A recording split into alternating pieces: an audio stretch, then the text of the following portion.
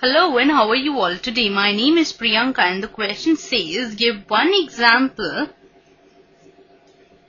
of a situation in which firstly the mean is an appropriate measure of central tendency and secondly the mean is not an appropriate measure of central tendency but median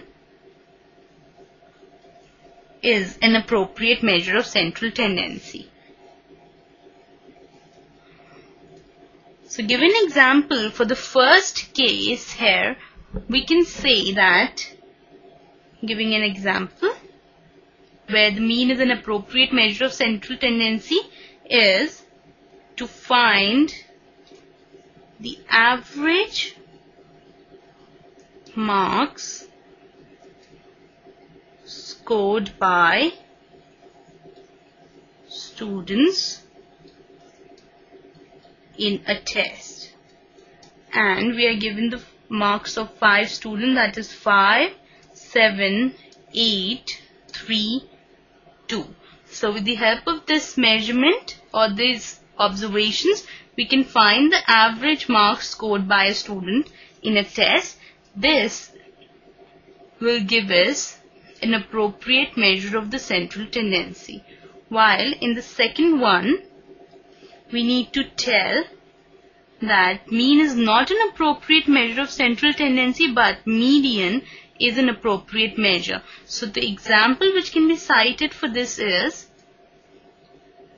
let's say the example 15 of your book here, in which with the help of the given data we were able to find out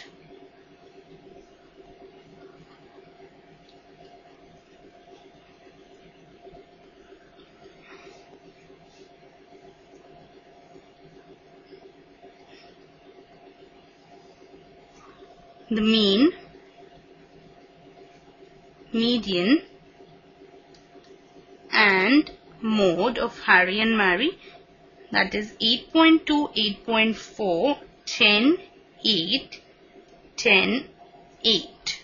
So here, now on comparing the three measures of central tendency for the given data, we can see that the mean salary of 7,000 does not even give an approximate estimate of anyone's their age, whereas the median and the modal salaries represent 5,000 of the data.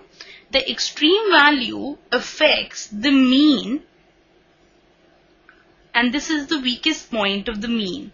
So if the data has few points which are very far away from each other, like 1, 7, 8, 9, 9, so here these two values are very far from each other, then the mean is not good and is not a good representative of this data. Since the median and mode are not affected by these extreme values presented in the data, they give a better estimate of the average of such a situation. So this is an example where the mean and mode is an appropriate measure of central tendency than the mean. Right. So this completes my session. Hope you understood the difference between mean, median and mode and in which cases they are suitable to find out or to compare the given observations.